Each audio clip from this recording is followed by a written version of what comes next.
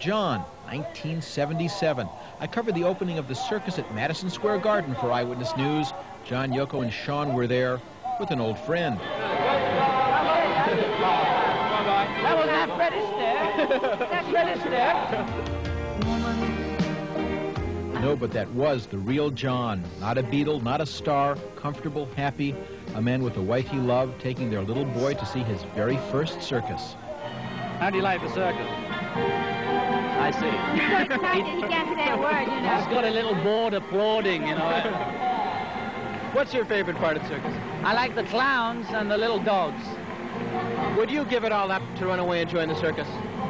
I've already given it up. I haven't decided where to run, though.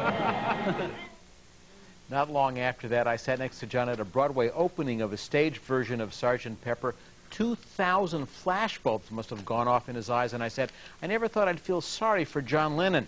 And he laughed and said, nah, that's why I live in New York. People here leave me alone. And every time I walk by the Dakota, where he was murdered, I hear that voice, his voice, say, that's why I live in New York. People here leave me alone.